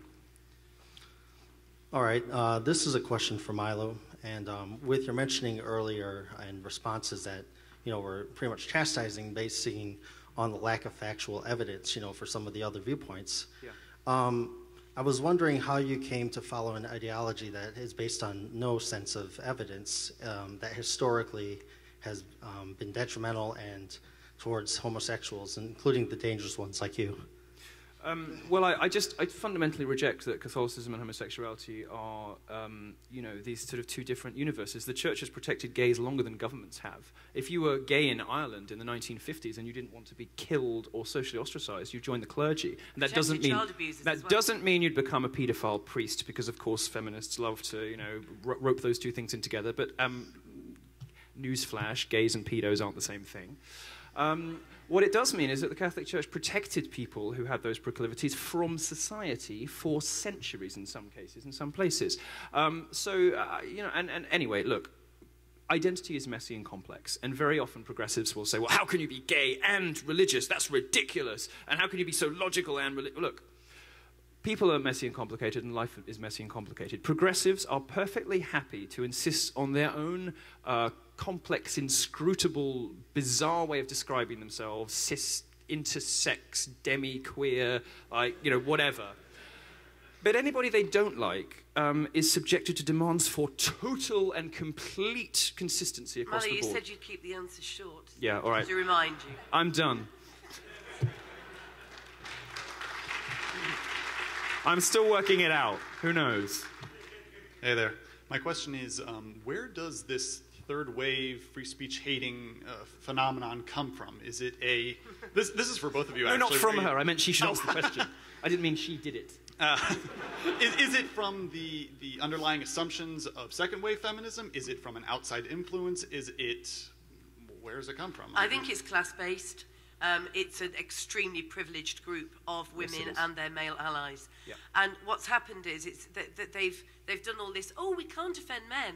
And men are running the feminist societies, and it gives an opportunity. Have you seen this? The NUS women's officer, officer, the leading candidate for NUS women's officer is a straight man who cross-dresses and uses a female bathroom, but makes no secret of the fact that he sleeps with women. And this is the leading candidate for the NUS women's officer. That's right. You're right about this class stuff, by the way. Yeah, I mean, it's totally privileged people who think that they should be protected from everything that puts them outside of their comfort zone. They have never, ever been uncomfortable or challenged in their lives.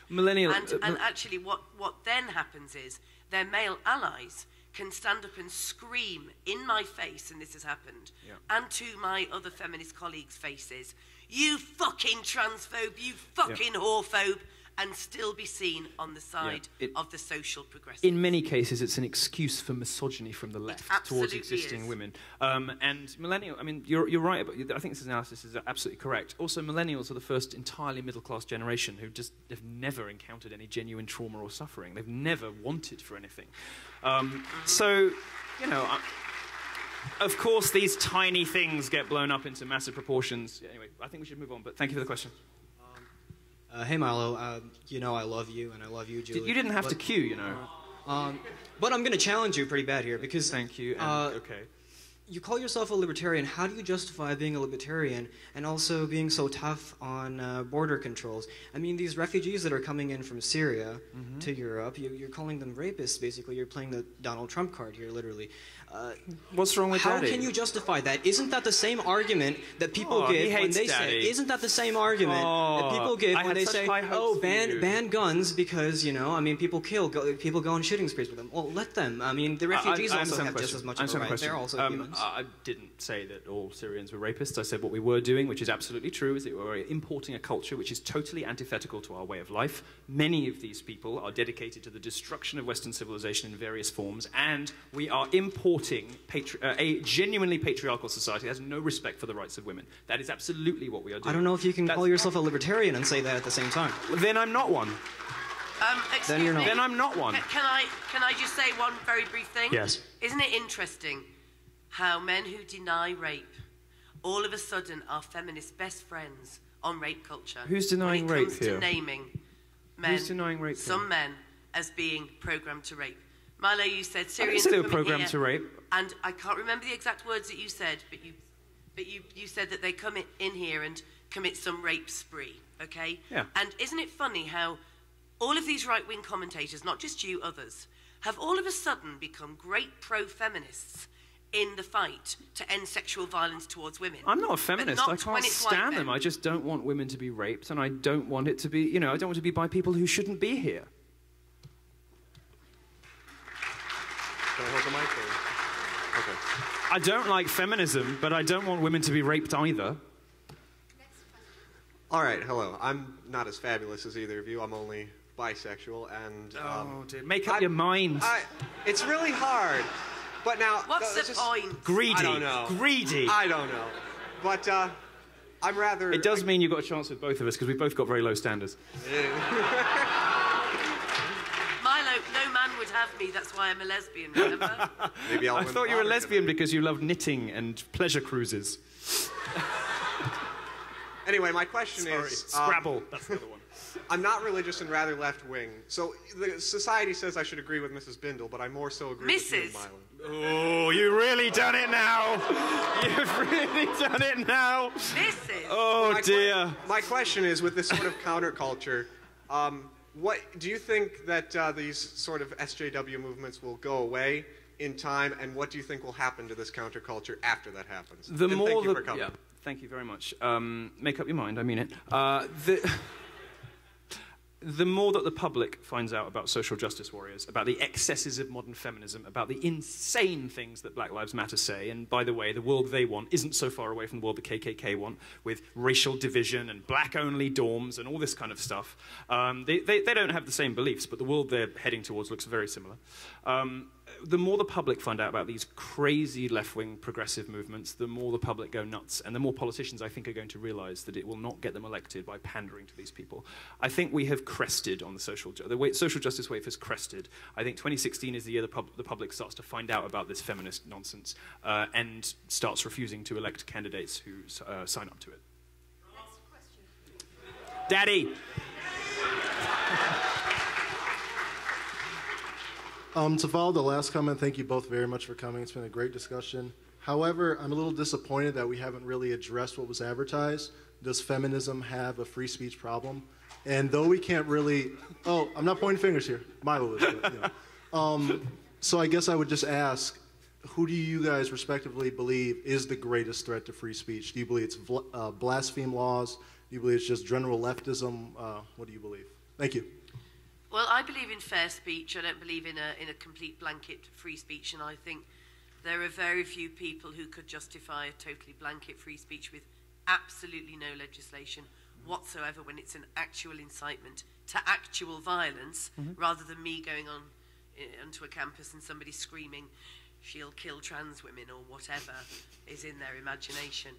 I think that the threat to free speech is... manyfold. I mean, rich right-wingers buying up most of the newspapers, putting out monolithic messages. It just depends. But feminism being blamed for it, when, you know, these people are actually part of a ridiculous, pampered social justice movement that has some self-identified feminists that do not practice feminism in any way that I recognise at all.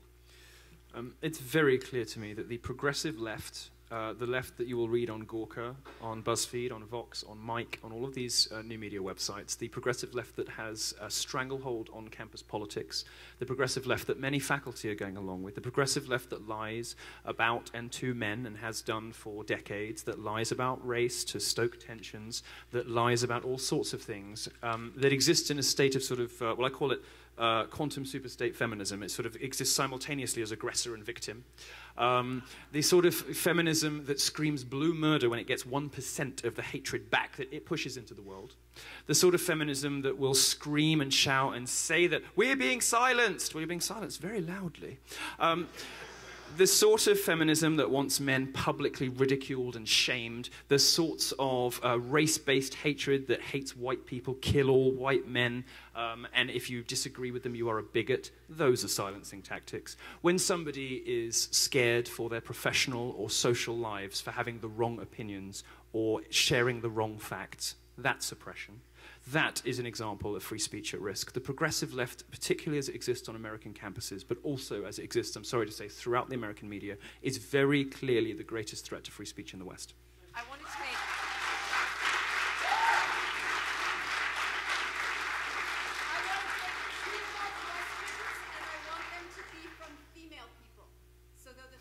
Is that the politically correct thing now? Female people? Well, I don't want to say women. I don't know what they are. That's the menstruation thing, isn't it? What is it that the crazies say? No, good. You've reformed. You've reformed. What is it they say? They say, like, not all women menstruate. All right, mate. Hi, this is a question for Ms. Bindel. You said in your intro that you are a real feminist. Why do you say that? What if someone identifies as a feminist just because they don't go by your standards or what you believe, they still count as a feminist, right? Well, like I say, there are many different types of feminism. Most of them are wrong. Feminism has to be a movement which challenges an oppression and a power imbalance and seeking a liberation from that oppression. And it has to include all women. It can't just be about women at the top. It has to include all women. And if it's not, if it's all about individual rights and choice, and hey, you know, thanks for the rights that you fought for me, you second wavers, but you're so last season, we're going to pole dance our way to liberation, as I said earlier. That's not feminism. Margaret Thatcher was not a feminist because she was a strong woman. You need more than a vagina and a loud voice to actually say you're a feminist. You have to subscribe to a set of principles. Now, I wonder why feminism is the only liberation movement that has to constantly justify itself for having a set of aims and objectives like every other liberation movement has. I think it's clear. I mean, as anybody who has witnessed 3 girls fighting over 1 man can attest, you know, women can't agree on anything. They can't agree on the methods to anything. They can't even run a female liberation movement. Look at the history of feminism. I mean, look how many different definitions of feminism. You're entitled to define it how you want, but other people don't agree with you. Sorry, you don't get the monopoly. And in fact, your version of feminism is this big now. You know, most feminists are batshit crazy progressives. You know, that's not what feminism means anymore. I'm sorry, like, I agree with you on loads of that stuff, but it's just not what feminism is anymore.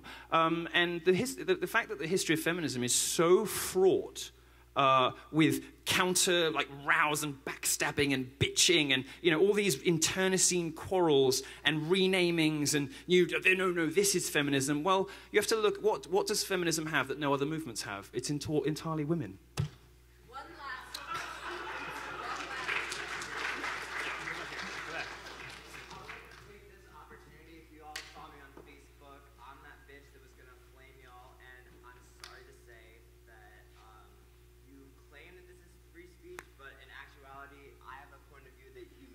Respect, and you did not allow me to have a platform to do that, so I'm taking... I can't.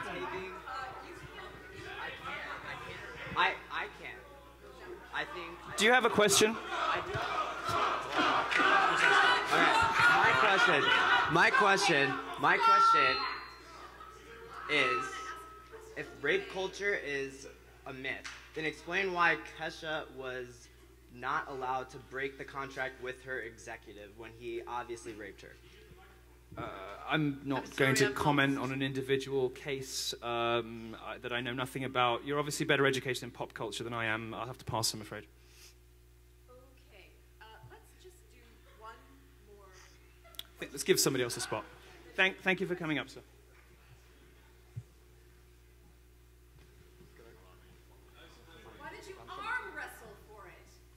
I actually could... Oh, no, not me. Sorry. Do we still want another woman?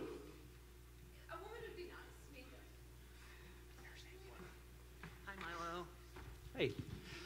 Well, I didn't actually come here to ask you a question. I have more of a statement.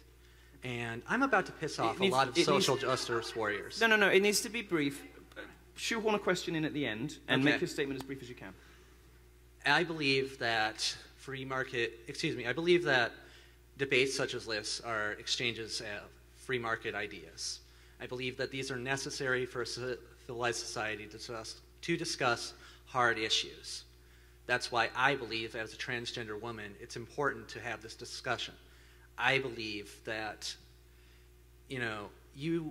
both of you have some views that may run counter to my existence, but I believe that you have the right to express them. And frankly, I'm a little more than tired of social justice warriors misrepresenting myself and my community. I'm sorry that you have to go through some of the things you have to go through. That's not what we're like at all. Thank you very much for that. I know, and I really appreciate it.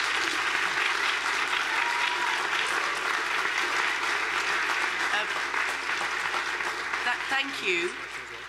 I do. I'm so sorry that your community has been maligned and represented in the way that a small group of very vicious, misogynistic trans people have, all trans women in fact, no trans men, have sought to represent you. And I get emails constantly from trans people saying the same. I can now quite safely say I have many more trans women friends than I do that exists in the small, nasty cabal that sit behind their keyboards, constantly spewing out vicious hate. And I so appreciate meeting you, and I really hope that we get a chance to say hello properly after this debate. Thank you. Thank you very much. I do have a question. My question. Go ahead.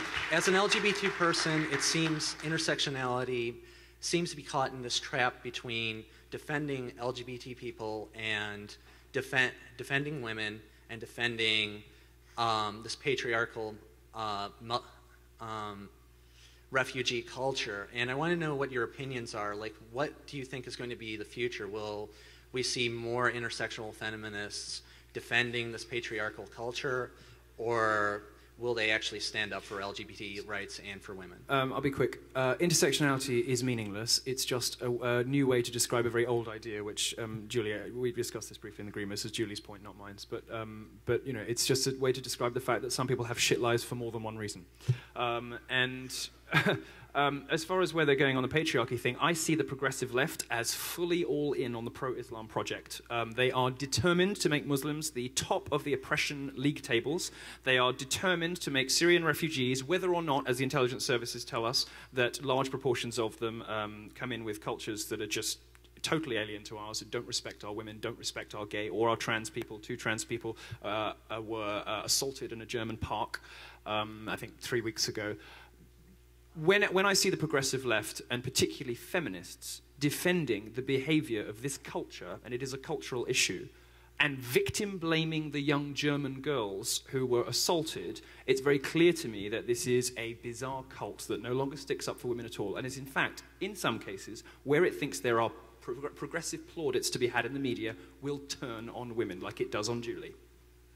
And I stand in solidarity with my sisters who were born into Muslim cultures, who are resisting the Islamofascists, and who are asking lefty, liberal, white people to stop defending the male patriarchal Islamofascists. If there's a message, we have no right to defend it. If there are any angry, sorry, that should applaud that.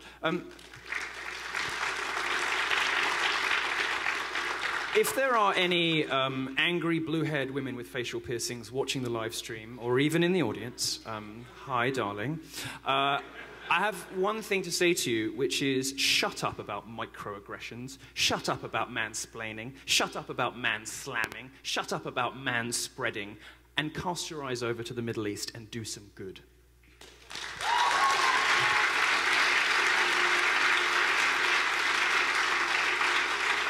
Thank you again. Thanks. Okay, you have just distinguished yourself wonderfully as an audience. Agreed. And our guests have distinguished themselves wonderfully as debaters. I would like to invite your closing statements if you wish to make them. Julie, do you have anything you want to say? That there are many, many feminists, contrary to Milo's assertions, that are real feminists, serious feminists, feminists working very hard to overthrow this horrendous culture of sexual violence and men's entitlement. There are many men who are the allies of feminists who really believe that we should overthrow this hideous culture. And I think the identifarians, the special snowflakes, those that support the oppressors rather than women's struggle, will go out of fashion. I don't think it'll happen tomorrow, but I constantly hear of young women who say, I've just heard of radical feminism. I didn't hear it in my feminist society at university, but I heard it elsewhere. So the more that you can open your minds up and the minds of your colleagues and friends to debate, so that feminists can come and speak on campus without being screamed at for being some kind of fascist, please do.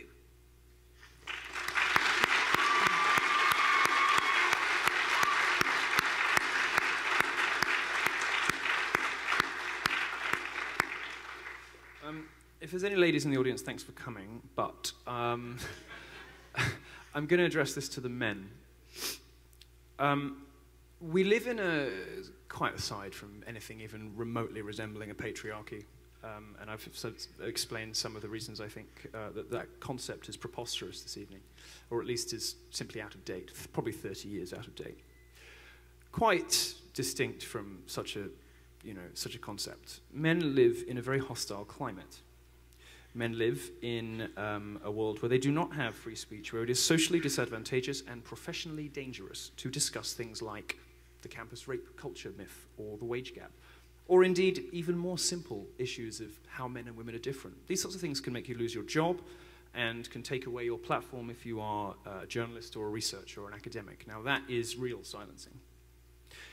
But men should take comfort from, at least, from the fact that it was male ingenuity that explored the oceans, that told us about our planet. It's male imaginativeness that got us to the stars. It is men who have built most of what is best about the world. There are some instances in which... Are you all right? Do you need a lozenge? There are some instances, and the further back you go in history, many instances in which women have been treated very unjustly. Living in America today is not one of those periods in history. Living in America today, men are routinely ridiculed, bullied, derided in the media. There are structural disadvantages to being a man today. It's my contention that the pendulum has swung a little bit too far the other way, and that there are corrections necessary. And that one of the ways in which men don't have a great time is that their free speech is severely curtailed by a brand of feminism that seems to have a stranglehold on academia, on the media, and on politics. The last thing I'll say is there's not too much to worry about, because ultimately this poisonous, hateful, bigoted, sexist system is starting to be appreciated, and I mean that in the sense of it's being exposed to the public, and the public doesn't like it very much. They're not going to vote for candidates who sign up to this nonsense. They're not going to read books by people who spread it. This tiny, shrill, angry, broken, full of damage to people, awful, some of the worst people in the world, who insist on controlling how the rest of us live, policing our sexuality, policing our sexual relationships with others. They are a tiny, angry minority, and they are shrinking by the day. And although, yes, the feminist contingent of them represents the greatest threat to free speech in American society today, that is coming to an end. At least it is getting better. So stay the course, have faith, and let's beat feminism together.